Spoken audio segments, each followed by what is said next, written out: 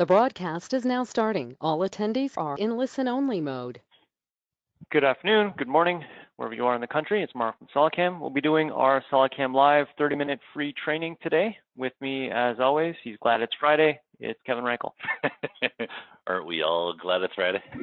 Yeah, I think so. So to continue this week's theme, because I guess we have a theme this week, is geometry, how it can help on the programming side of things. And today we'll be covering some turning and how you can use geometry to help you in the turning side of things. And we'll start with this file. A lot of the files you'll see today are from our tips and tricks videos where we've covered this in short videos, just showing you how to do little bits here and there. And I thought I would just collect them in this one video, one themed video where we can see how the geometry helps on the programming side. This one is a good example of how you can go and edit the target profile. So you can see my solid, my original solid, but if you take a look at my current target profile, see if I can kind of, I'll leave it like that. You can see that line right there and there. That is actually me telling the software that I don't want this face to be here. I want it to move in a little bit. So if you want to overcut your part, overturn your part, you can go into the target profile, click on this guy over here. You can right click on this one. And when you go into editing your part under CAM, remember CAM is what we add to the SolidCAM external so that you can add additional sketches and that sort of thing. But in turning, it's also where we keep the envelope that becomes your stock and the envelope that represents your target. So if I go and actually modify that sketch, I'm modifying what SolidCAM's checking against for things like the target profile. In your solid verify, it looks at the solid. In your turning, to make sure you're not gouging your turning, it looks at that envelope. So that's why if you were to just draw a line outside of there, it would give you the warning of you are gouging the target, or it won't let you calculate at all because it's doing its own self-gouge checking. But if you modify that target, you're essentially telling it to look at that instead of looking at the solid. And how that results is if we go into simulate, here's my solid verify. Let me just angle this a little bit. And if we play through this, there's all my toolpaths. It looks very much the same, except that wall has been moved in. If I show my original target solid, you can see there as I click that on and off that I've overturned that face there. So there are options in each of the toolpaths to do this sort of overcutting and that sort of thing, but they're usually in one direction. So I would have to add a Z offset or an X offset. I would have to do some sort of modification in terms of the internal external corners like we've seen before with the break edges option. But if I want to just overturn one face or change this shape at all in any way that is not reflected in, let's say, the solid, then you can do this sort of changing of the target profile outside of going in and actually changing the solid itself. So this could be useful in certain applications. This one actually was a result of a customer request to do just one particular face a little differently than some of the other ones. So that's how you could actually go and modify your turning toolpaths. You actually literally go in there and just re-sketch it. So that's why this line right here is from the original target profile, the one that gets generated when you parse your model. Same with this line here. This line and this line were added in the sketch.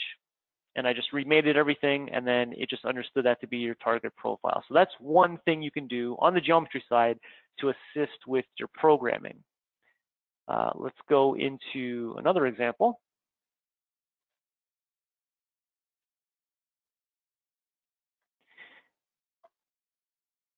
Now we've talked about manual turning before, but just as a quick review,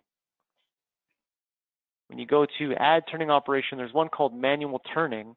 And in the manual turning, there's really nothing here. You're choosing your geometry, you choose your tool, and that's pretty much it. And that's because in manual turning, you actually generate a sketch or you draw a sketch and you get your tool to follow that exactly, very specifically. So if we take a look at this manual turning toolpath, and I think this one was used in a KevCam video, right, Kevin? Yep. This is one of your, yeah. So you can see here that I have a whole bunch of lines here, and I'm not just doing a simple offset. In certain instances, I have a larger step over.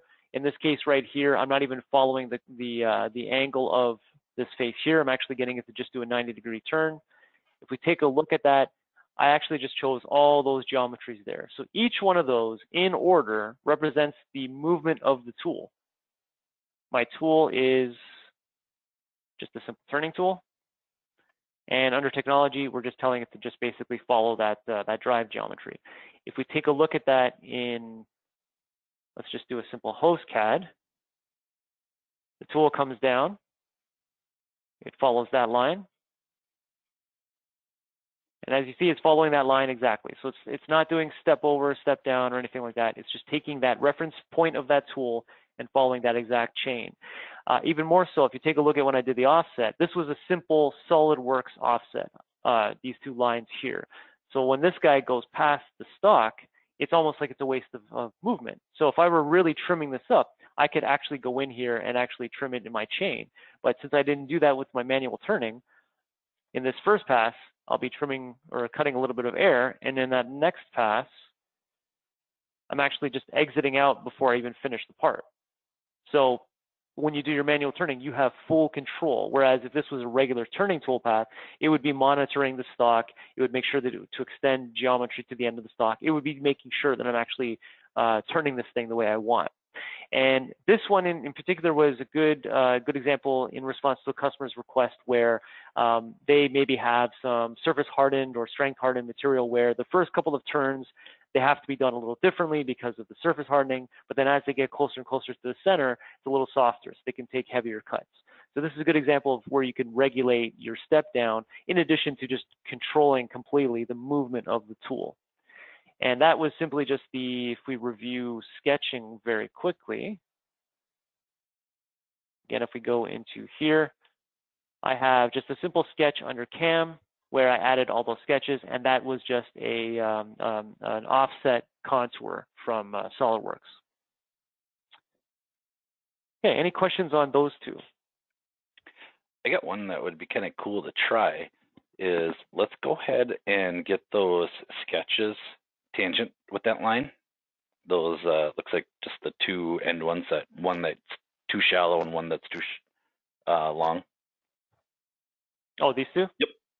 Okay. And what I'd like to do is try it as a circular pattern. So see if we can, and like I said, this is SolidCAM Live, so hasn't been tested or anything like that, but it'd be interesting to see if we can actually get it to follow like almost like in a circular pattern for the retracts as well. So if we need to keep it contained down for the retract, it will follow that exact path. Does that make sense, Mark? A little bit. So where would you want to add the circular pattern to replace it? From that long line there to the, yep.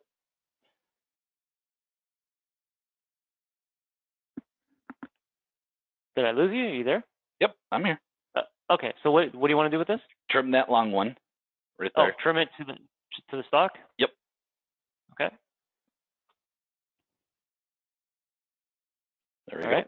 And now go ahead and extend that other line out up to the stock. Okay. Perfect. Now, go ahead and pick your new manual turning.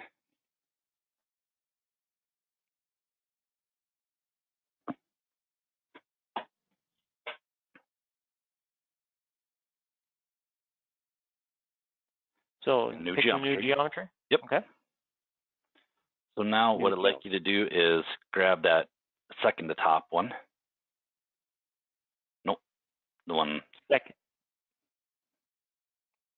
How about I send you control? There you go. And that way you're not giving me commands over the phone and everyone's trying to, what? Listen to him. Right, he's trying to direct you, man. Here.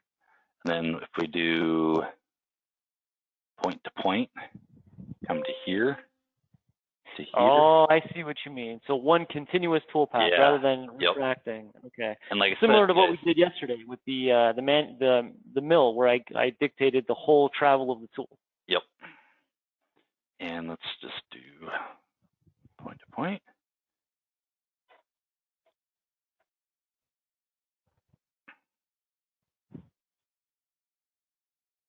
So I guess while Kevin's doing that, so what you would do in this case is you can sketch the whole thing like Kevin's suggesting here. If we just actually added lines that represented everything. So if we wanted it to retract to a certain point and then have a long path to the next one and then retract to that point and have another line. You could actually add multiple lines in the same instance, but then what you would have to do there is right click and do select other, and then you'd have to choose your appropriate line.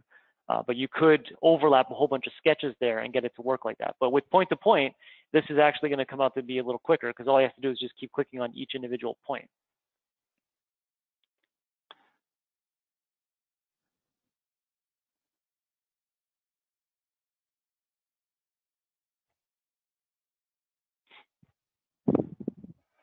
Now for the moment, it's going to work. The moment of truth. Yeah. What?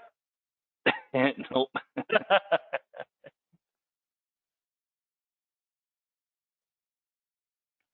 Okay, so I guess with that being said, with the manual turn, it can't be a loop that goes over itself in one continuous chain. So if this is something that we wanted to do, what we'd have to do is come over here, chain this, come up, come over as one chain, and then create a new chain from here over and over that way as one chain. You know, I was thinking we could do like I did with the part that we reviewed yesterday. Because remember, I actually had to do two separate lines that were basically moving in the same direction, but I separated them by 5 thou. Yep. So that little bit of a difference you could add here. So you could add a series of lines here that step it down, whatever you want, but you'd have to have parallel lines here that are a certain distance apart, just enough that SolidCAM recognizes them as separate lines, separate movements, and then you could get your spiraling going on there. And that probably wouldn't even take that long really to draw.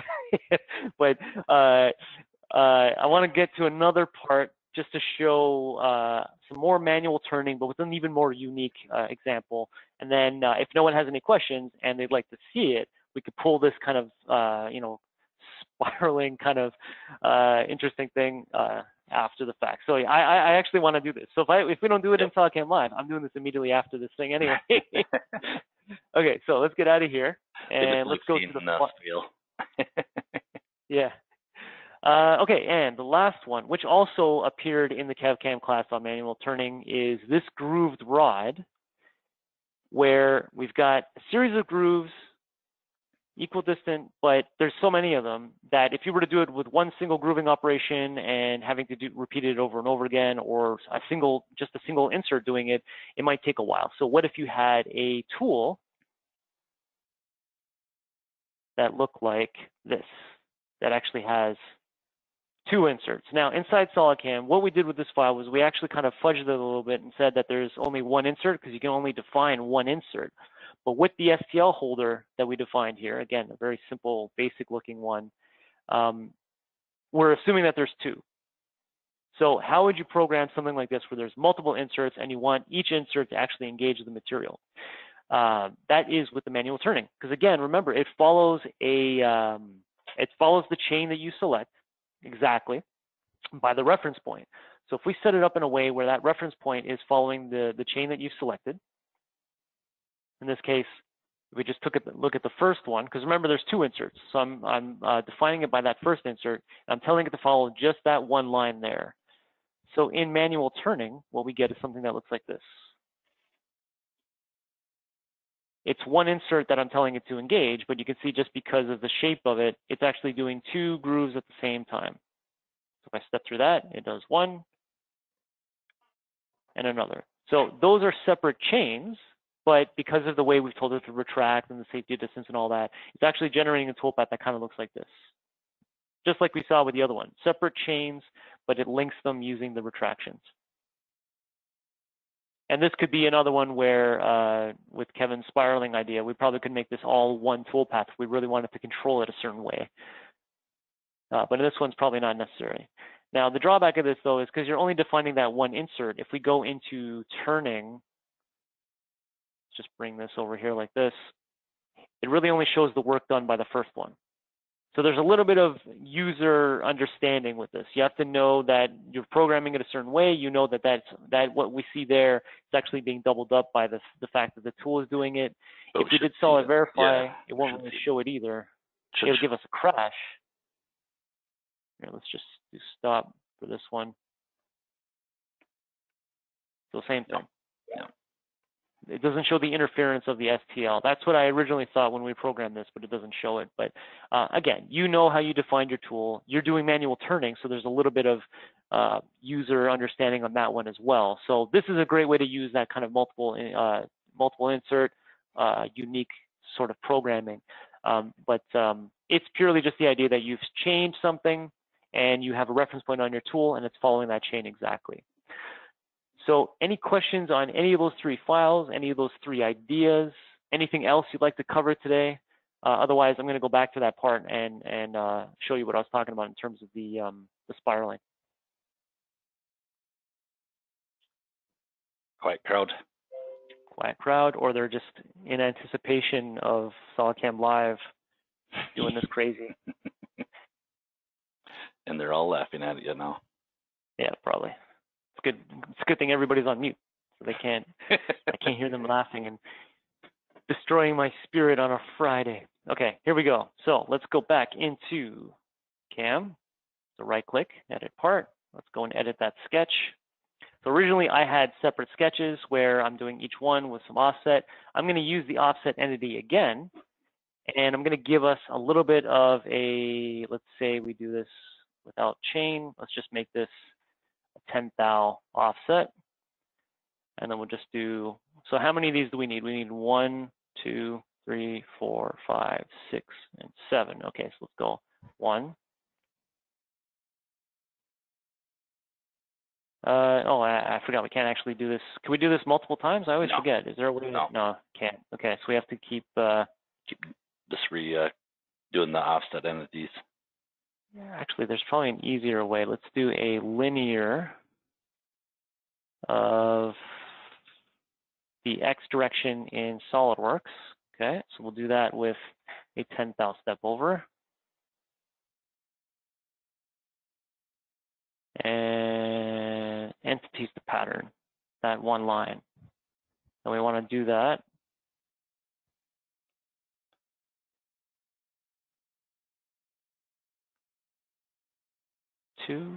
I said 7. Oh no, that's the one. Am I missing something? Is it... You didn't. You need to grab that entities to pattern. Entities to pattern.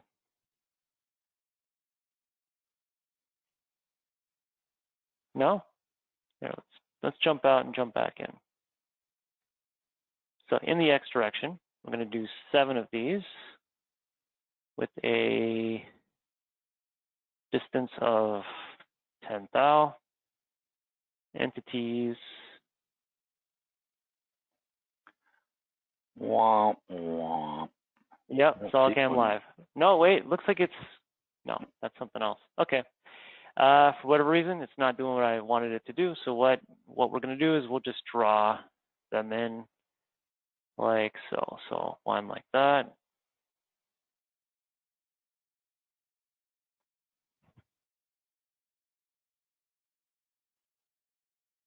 Just like double click. That.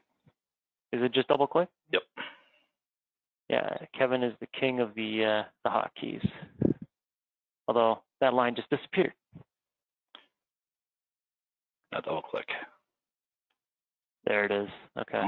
Still not. No, it exited it out. Okay, I'm just going to do one more because I think we'll get the gist after this one. Okay, and then so we want to go 1 and then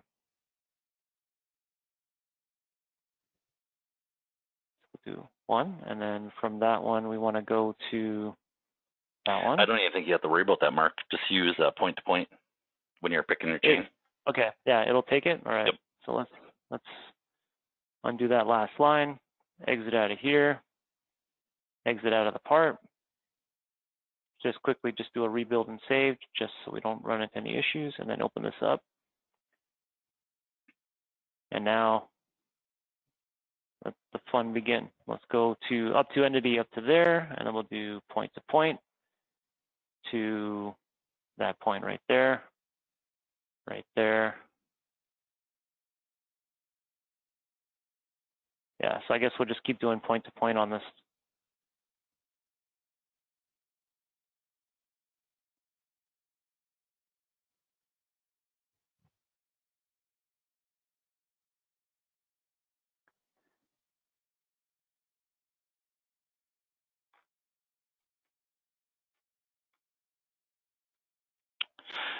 We got something.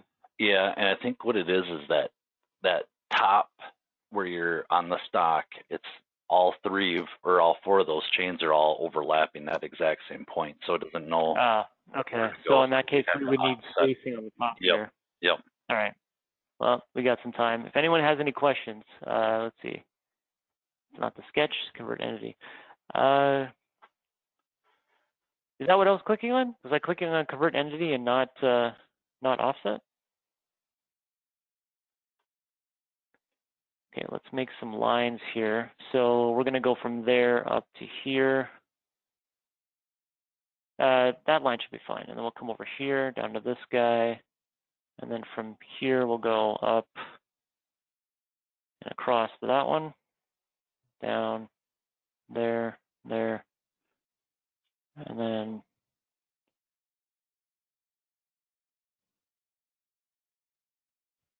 then down. So do I got that right? Okay, we're going to go up to here. Go to that line. Goes down. Goes there. Goes up. Goes across. I think you have to extend that one past. Or just do point to point. Yeah, or do point to point. There you go. Point to point. Go over there. Go up here. Go there. All right, let's just see what we got here. See if it does what we want it to do. It's going to be crazy looking, but... I'm getting dizzy watching you go around it. Yeah. And we're going to run out of time. But yeah, definitely what you could do here is you could do a series of just offsets, really control it, and if we're looking to get this kind of spiraling kind of move. The only thing though, now that I think about it, would this not just be continuous feed moves, whereas originally when we just chose those lines, this would be continuous we would have rapids. Correct. Yeah, okay, so so in some instances that might not be exactly what we'd want, but see what happens. Let's go down here, here, here, to here.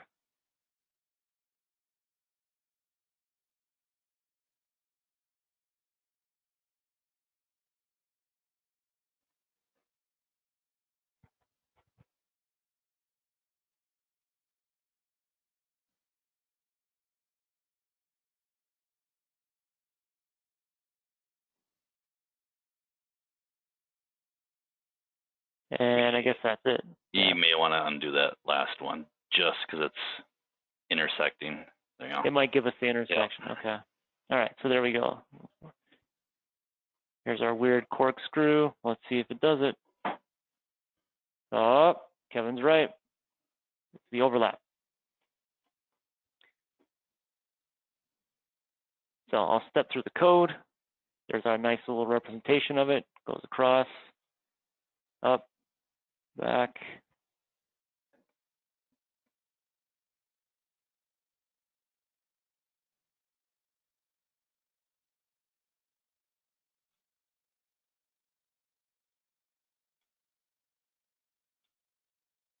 And this would work for you guys that are in an extremely tight area, like with an internal bore, or you have a really tight area groove that you need to get into.